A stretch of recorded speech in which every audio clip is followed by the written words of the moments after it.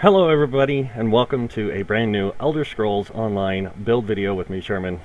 Today is going to be one of the last days I release a build. I'm going to release a build tomorrow while the patch is going in, but that's just going to be the last build I release. So I'm going to be releasing this build and one more. So this is the Adventure, and there's a reason why it's called the Adventure build. Is because it is a solo play build only. This is not made for heavy group play. It can work in groups, but it works really good as a solo play build, and it's designed for it. So this is for any overland content you want to do. If you want to play public dungeons, you want to play delves, you want to play world bosses, you want to play in the open world itself, even in Cyrodiil, this build works. But only if you're playing the PvE side of it. When you go into PvP, you will get annihilated. Now, you can set it up for PvP, but you have to use in-pin gear. And there's it just takes away too much from the build, to be honest. But it could still work in PvP. It's a really fun solo play build, period. And yes, I tried other races with it, and the only race that seems to work really good with it is the Wood Elf. If you try to use a Red Guard, you get good sustain to a degree, but you lose out on the benefit of what the Wood Elf gives you, and that's the greater stealth capabilities, because like I said, it's a solo play build, and there's sometimes where you need to stealth. So it's good to have that extra stealth capacity in it. So let's go ahead and take a look at the build itself. Starting with the stats, as you can see, we have a 21k health on the sword and board bar. That's right, running sword and board on this build. Because after testing, like, I tried two-handed, it was okay, but it didn't give you the survivability. I tried dual wield, didn't give you the survivability. Sword and board gives you a good amount of survivability with a good amount of extra benefits while you're on the sword and board bar. So, as you can see, 21k health, 34k stamina. We have a 2769 weapon damage with a 58% crit. We do run, with the sword and board, we get 16k spell and physical resistance. So just on the sword and board bar, we have that much resistance, and it's really powerful resistance because it gives you so much more than what you would have if you're running dual wield or two-handed. On top of that, you do get the block cost reduction with the shield, so it kind of helps with solo play. Moving on, we are running the Thief Mundustone. I tried the Warrior Mundustone, but it doesn't work. You lose so much in crit that it just doesn't give you the greater benefit. We are running Expert Hunter on our bar. I tried running potions with this. Again, it just doesn't work because you have the Betty Netchup that gives you the extra weapon critical, and stamina, just regular stamina potions seem to work better. The ones that give you stamina and stamina recovery, because it gives you another 20%. Wild Guardian, you want your bear up all the time. This bear is going to be your lifeblood for damage, and it's also going to save your life a lot of times. Next up we have this, which is Tri-Stat Food. I would suggest if you're playing on live the same thing to go with Tri-Stat Food. If you're not running Tri-Stat Food, run Dubious Cameron Throne because of the higher recovery rate. And the higher recovery rate's really going to play on this build a lot, and I'll explain why. The main reason why the higher recovery rate's going to work is because the cost of most of your abilities are about 2k. So if you have about 1200 or higher recovery rate, what happens is when you use an ability, you get half the cost back on the second cast. So you'll be doing a lot of heavy attacks in your rotation. You rarely run out of resources because you're doing heavy attacks on the front bar, and on the back bar you're doing a light weave rotation. So you do light weave on the back bar, front bar you're doing heavy attack. And the reason why is so that way you get the full duration of your arrow, your endless hail. Alright, let's go ahead and take a look at the skills here, or the gear. So moving on to the gear. Now, I've run two different versions of this. I've tried it with Ranger, which is amazing. This is a great set for solo play. One, it gives you really good recovery, it gives you critical, and it gives you stamina, so you are going to lose out on a little bit of weapon damage, which is fine. you still do absurd amount of damage. And then, and I say absurd, and I do mean absurd. We're talking bursts of 70, 80k either way you go. So it's a lot of burst damage. This is a burst damage build, so it's a really powerful build too. So we have the Ranger set, which is really good, or you can run the other set, which is what I'm running, which is Knights Errant. Now, Knights Errant's hands down an amazing set, because it gives you max health, it gives you some stamina, and then it gives you weapon damage on the... Like, if you had this set up right, like if I had this build set up correctly, I would be running Knights Errant sword and board with a bow. But I kind of screwed up when I put it together. So here's my suggestion. If you're going to run this build, run jewelry, sword and board, Knights Errant, and bow, Knights Errant. The reason why bow on Knights Errant is when you switch bars on the Knights Errant, you lose 195 weapon damage to your one-handed shield and sword abilities, and the heal from it. Because you don't need it when you're on the bow. You just don't need that, but you want the bow and the sword and board. I did try this, running it with like the Master or Maelstrom sword and board and Maelstrom bow. Doesn't work. The bow gives you the benefit of the extra damage, but it literally only raises your damage per second by about 2,000. And even though that's a lot, it's not enough to make up for the difference of burst damage that this thing can do. So, Knights Errant really plays on that heavy burst damage. Next up, we are running 5 pieces of Hunting's Rage. And as you can see, we are running 5 medium, 2 heavy. And I went with the heavy gauntlets and the heavy boots in the Knights Errant because that's a lot easier to get than trying to get like the chest and legs of it. You could go chest and legs, but honestly, this works a lot better to the advantage of... With chest and legs, you'd have probably about an 18k, 17 to 18k resistance, probably more around 17,000 resistance level, but that's still not enough to make it worthwhile.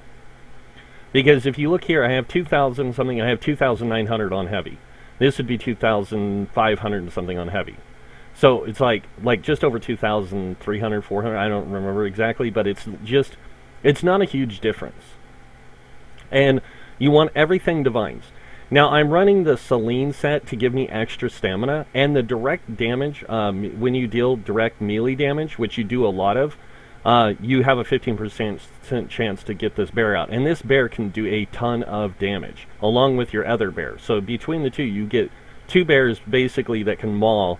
And if you can pull off a burst, and this procs on that burst, you're going to get a lot of extra damage in there. So...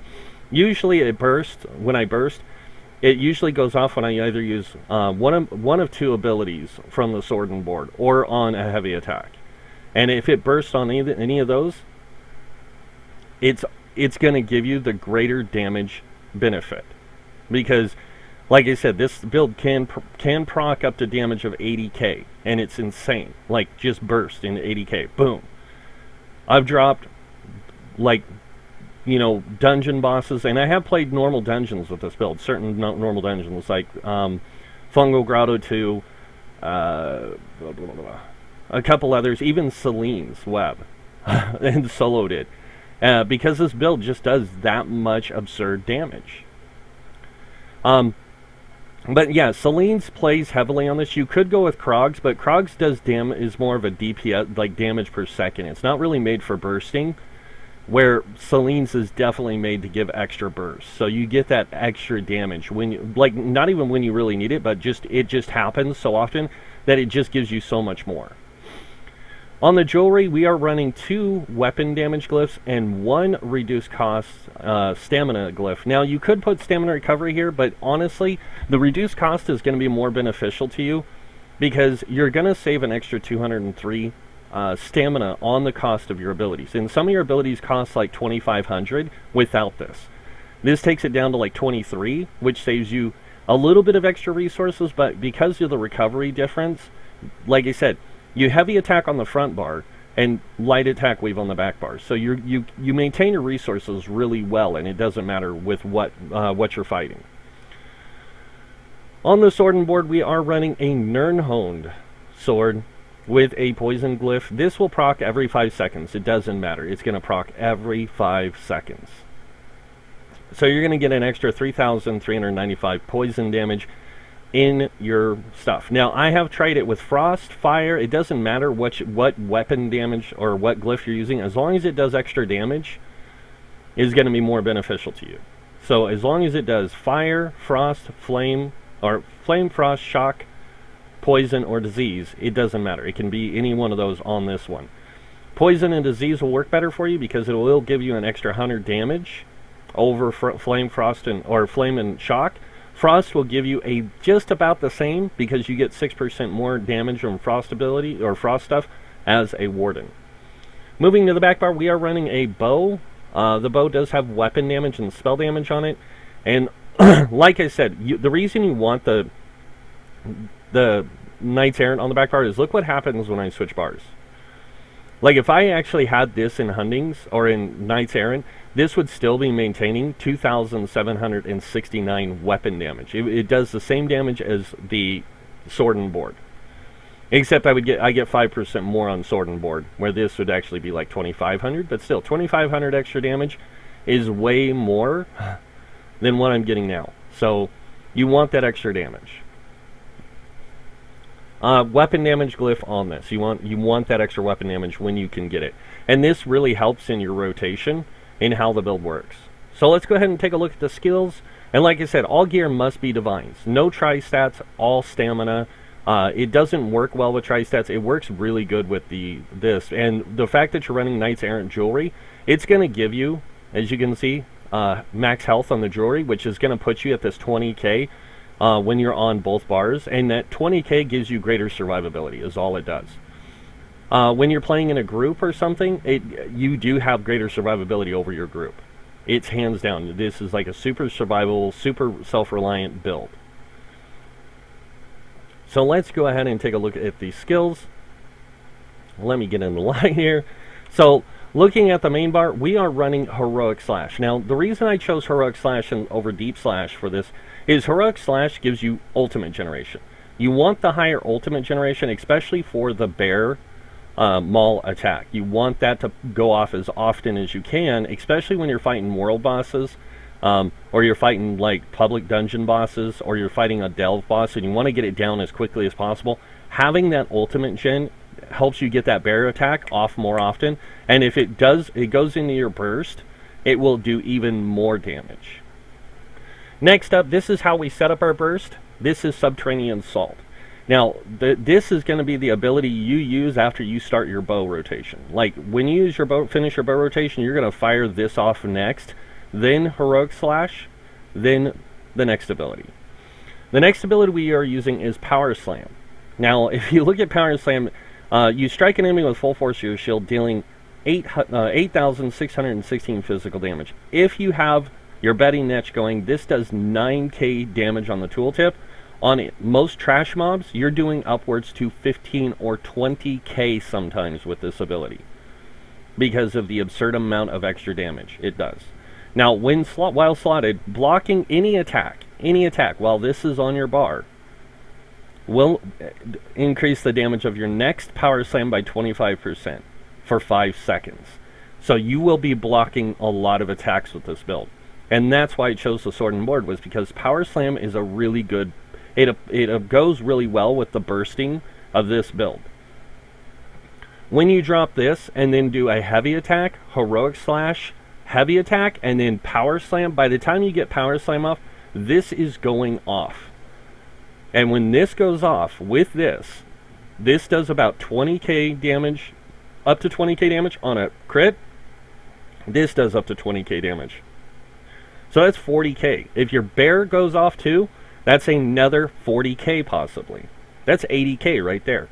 And if your monster set procs as well, and they all fire at the same time, you can do up to 100k DPS with this build, no problem. Because this can literally hit up to 40k, depending on how their resistances are. If this is applied to them, you get a lot of penetration. You get 5,280 on it. So you get a lot of extra damage in there on that rotation. And especially if you're applying this for a second time after you do the bow, Because on the bow bar, you're only going to be there for a few seconds, literally. And by the time you come off of it, this will be coming off. You'll be firing this off, which will be reapplying it right as it comes off of cooldown almost. Next up, we have Vigor. Resolving Vigor. We use this just basically to keep our survivability. Like, to keep ourselves alive. We need a heal in order for this build to work. And this is the best heal you can get in the game for a stamina player besides the Warden's self-heal. But that's one is a single-use thing, and you have to cast it multiple times. You can cast this and let it just tick through its rotation of 5 seconds. And if you have this incorporated into your rotation, you're going to be healing yourself really well. Next up, we have Evil Hunter. This also, by the way, just want to point this out. This really stacks well with the Knights Errant too, because whenever you use the Sword and Shield ability, you also heal yourself for 1,221. So you're healing and healing and healing. And this thing does not crit heal. It just heals at the 1,221. So that 1,221, along with the tick heals from Vigor, can play really well into your setup. So let's go back to the skills. Evil Hunter, this is just there for the extra weapon critical, because using a potion with this build just doesn't work. I tried it, and I'd have to remove Betty Netch too, and Betty Netch plays into the build. So this Betty Netch are essential to the build. Like, you have to have them. And if you remove them, it really disturbs the build itself. Moving on, we do have the stamina or the physical damage one, because it's going to be the best. We're a stamina build, it's going to be the best for us. Also, this Grizzly's attacks do an additional, like any attack it does an additional 21%. And I've seen this bear hit enemies for like 9-10k sometimes, and then crit up to 20k. Like, I don't know how, but it does. So moving to the back bar, on our first skill here, we have Cutting Dive. This is a stamina cliff racer attack. This thing hits for insane damage, sometimes anywhere between 14 and 20k. And I'm not lying, guys, 14 to 20k. It depends on how much penetration you have on them. Depends on how much extra damage this will do. Moving on, now you can use two different abilities here. You can use Poison Injection, but we don't really need it because it doesn't do a lot of damage over time. It does do a good burst hit, but Focused Aim just gives us that extra minor fracture, which gives us that extra penetration that we're going to need, especially for solo play. It has a cast time of 1 second, which sucks, but it works out really well in the long run. Because if you fire this off and hit this at the same time, like right afterwards, this will fire right when this hits. So right when this hits, this will fire and hit the enemy for an extra, like, anywhere between 15 to 20k. So you can really just shred an enemy, like single target, like trash, no problem. On a boss, it really applies that extra physical penetration, which means more damage. Like I said, this build is all about burst, and it's about heavy burst. Next up, we have Endless Hail. This is just our only damage over time ability, and that's because it does so much damage over time. When this thing crits, it can crit up to 2, 3, 4k, just depending on like how much damage and penetration you have on the enemy. The more you have penetration, the more damage it'll do. So that 5k you get from the Subterranean Assault, the 1.3k you get from the bow, and the almost 4k you get from your champion points, gives you almost 10k penetration, which puts you over what the resistance level of most trash mobs, or most mobs, have in the open world, public dungeons, delves, and world bosses. So you basically strip them of all their resistances and hit them for max damage almost non-stop. Moving on, we have Betty Netch. Now this gives us stamina over 25 seconds. As you see, it gives us 4,029 stamina over 25 seconds. You gain Major Brutality and Major Sorcery, increasing both weapon and spell damage. You don't really need spell damage, it's the weapon damage you want, and you need that stamina recovery. Next up is Evil Hunter again, and then the Bear. So the way this build will work, and I'll get to like showing you it in action, but I just want to kind of go over how this build works. Like I said, it's all about the burst. You can burst on either bar. So as long as your Celine's procs, you can fire this off, throw this, and they will hit at the same time sometimes. And then your bearer, if it procs, you get so much damage from the bow side and from the other side that you just have. And that's why we light weave on this side, is because this is an instant cast, but it takes time for it to get to the enemy. This is an instant cast and takes time to get to the enemy. This is a damage over time. So by the time you fire, like you charge this to fire, you throw the bird and you fire endless hail, they all hit pretty much the same time. It's pretty crazy, like how well that works. I would show you guys, but most things die when these two hit. So, going on to the champion points. So on the main tree here, or on the red tree, we have 56 in Ironclad. We get reduced damage taken from direct damage by 20%. This is going to play in both PvE and PvP because of that higher damage reduction. PvE, it's really going to play well. In PvP, it's just going to help it for greater survivability, especially if you're doing like dolmens and delves over there and like open world stuff. Try to do it on the 7-day campaigns where nobody's playing. Like, just play on those. You know, nobody's really there. You can go do the delves. You can go do the dolmens. You can find all the sky shards. You can do all that with this build if your faction owns that stuff. If your faction doesn't and you can get with a group that and work together, this build still works in 7-day campaigns really well. Moving to military here, we have 56 in the thick skin. This reduces the damage you take from damage over time by 20%. Another benefit to the build, because both of these stack with hardy and elemental defender, and as you can see, I have 43 points into both of them, giving me 10% extra damage reduction. So not only do I get 20%, I get 30% from thick skinned. I get 30% from Ironclad, but I actually get more than that with Ironclad, because most damage you take in PvE is going to be light and heavy attacks from the enemy. And those light and heavy attacks, you can also get an extra 10% from. So this gives me 10% more on that. So when this goes to the Ironclad from the light and heavy attacks, I get a 40% damage reduction from light and heavy attacks. So I'm barely taking any damage from those things. I'm running a sword and board, which means I can block extra damage by 36% extra damage. So, or 20% extra damage. So there's a lot more damage reduction in this build than what you might think, because you are running sword and board. So it gives you that greater survivability. Moving on, we have 16 into quick recovery, just to give us a little bit of healing received from vigor. Alright, moving on, we have 23 into warlord. This gives us 10% break free reduced cost. 21 into sprinter. This gives us a reduced cost of sprint by 13%. We are wearing medium armor, and we do have 5 pieces of it. So we actually get more than that. We actually get almost a 20% reduced cost in sprinting, and that's really good. So we get increased movement speed, and a reduced cost. So we get 15% reduced cost, or 13% reduced cost, and a 15% increased movement speed. So you get both of those. Plus you get a 20% reduced cost in dodge rolling for wearing medium armor. So this is a very evasive build too, with the blocking. So it kind of plays on both ends there. Back to the champion points, and we're going to move on to the military here. We have 43 into Mooncalf. This increases our stamina recovery by 10%. We're a high elf, or a wood elf, so we get 21% stamina recovery.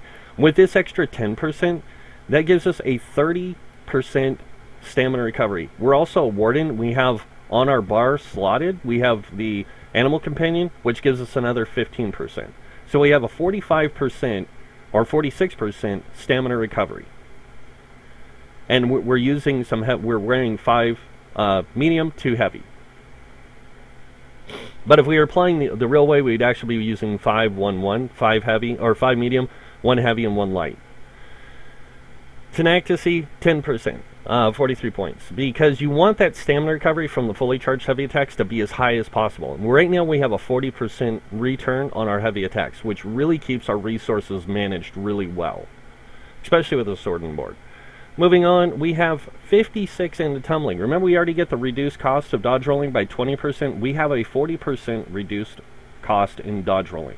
This saves us a lot of resources when we dodge roll. Now, you're not going to be dodge rolling all the time, just when you need to, and mainly on bosses. Next up, we have 28 into Shadow Ward. This reduces the cost of blocking by 12%. Remember, Sword and Board gives you a reduced cost of blocking by 36. So this actually gives us a 48% reduced cost in blocking, which saves us a lot of stamina on the blocking side. Since we are running Sword and Board, we do block a lot of heavy attacks. So you don't want to be taking a lot of damage from enemies, especially bosses. Blocking a majority of those attacks really saves your life, and this is where it plays the best. Moving on to the blue tree, nothing in the Apprentice, and in the Antarok we have 35 into Expert Physical Weapon Expert. This increases our light and heavy attack damage by 20%. 56 in Master in Arms, another 20%, making our light and heavy attacks hit for 40% more damage. When the enemy drops below 25% health, we get another 5% added to that, making it 45%. Then you go over here and we get another 10% on our light and heavy attacks.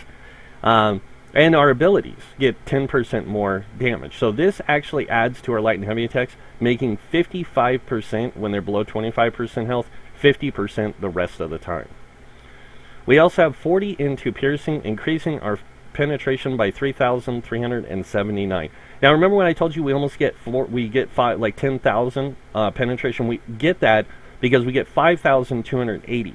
This gives us 3,379. That together is 9,000. Then you add the 1,320, we get over 10k penetration from those three abilities. From Subterranean Assault, the Focus Aimed, and this. So you get a lot of penetration with this build, lots of damage with this build, especially in open world solo play. Moving on, we have 56 in Precise Strikes. This increases our damage done and our healing of our critical heals from Vigor by 20%. This is why we don't have Trap Beast on our bar. And Trap Beast is good, but honestly with this setup, Trap Beast doesn't work as well, because we have nothing in Thaumaturge. So with all this, we also get the Exploiter passive, which increases our damage against off-balance enemies. With using a Sword and Board, if you block a certain attack or bash an enemy before they do certain attacks, you can set them on off-balance, giving you that 10% extra damage.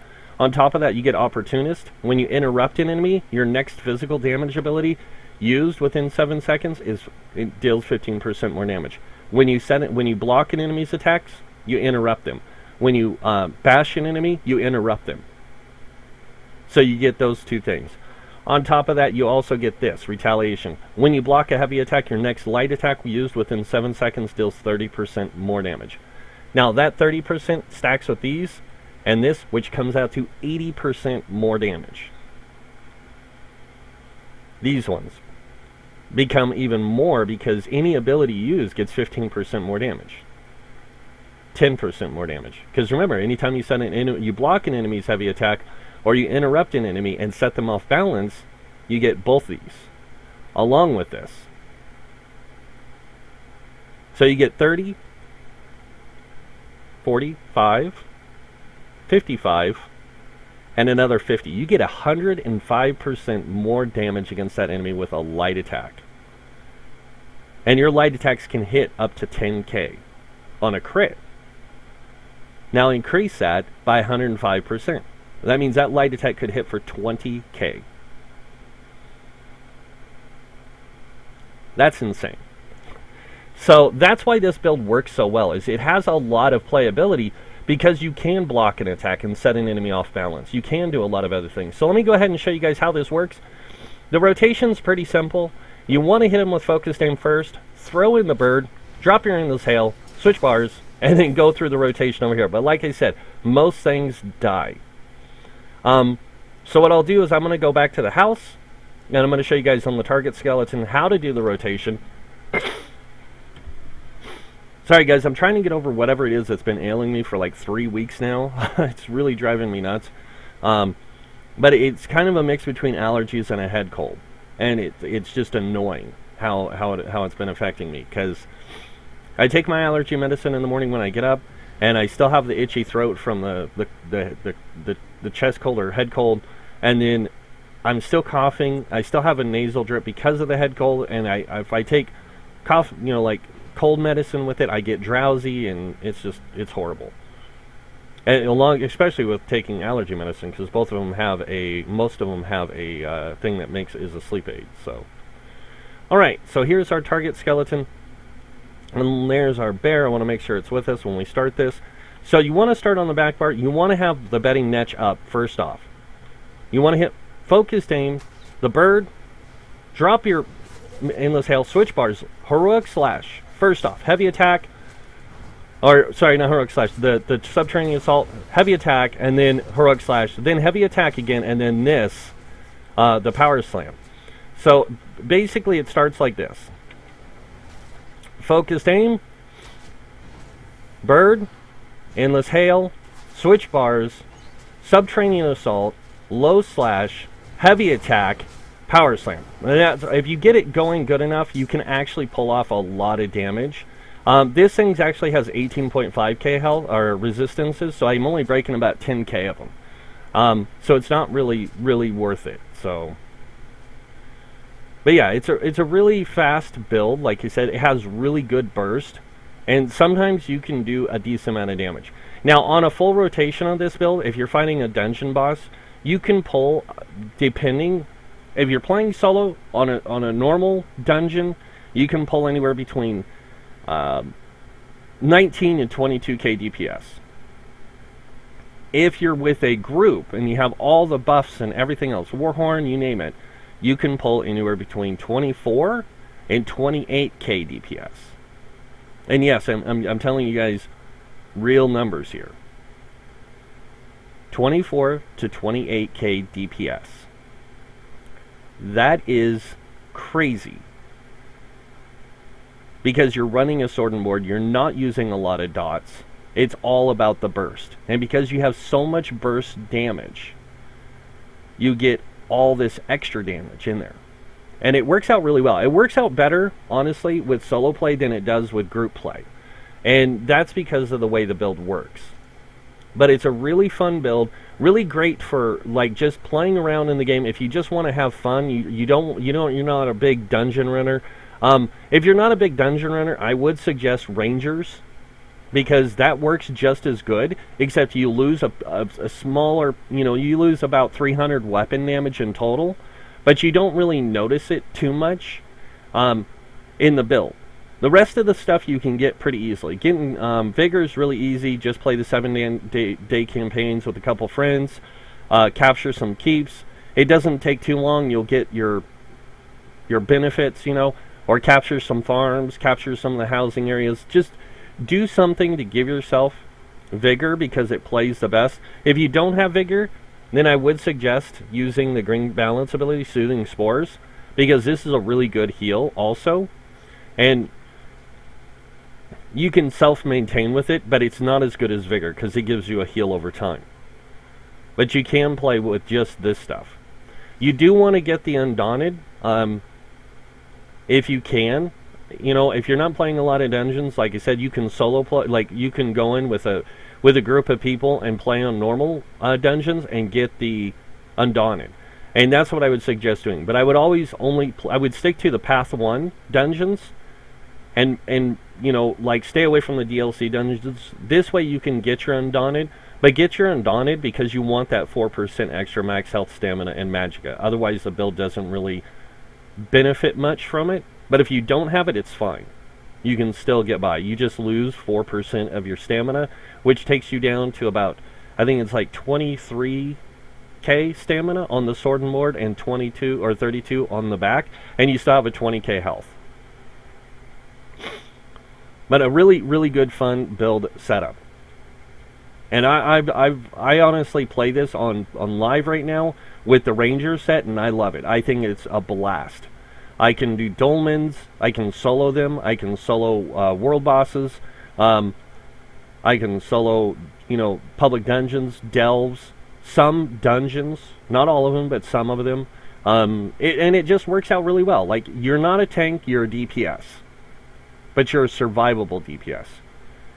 And you're not a heavy DPS, you're a smart DPS. It's not that you're playing to be killed, you're playing to be survivable. And using the sword and board is the best option for this. I've tried using dual wield, it doesn't work. I tried using sword two-handed, doesn't work. Sword and board with a bow is the best combination for this build. And that's it for the adventure, guys. So if you guys like this build, hit that like button. If you guys want to see more builds by me, you can hit the subscribe button. I will be releasing another build tomorrow, like I said. But other than that, I want to thank you all for watching. Until next time, have a wonderful day. And this guy will see y'all later. Bye.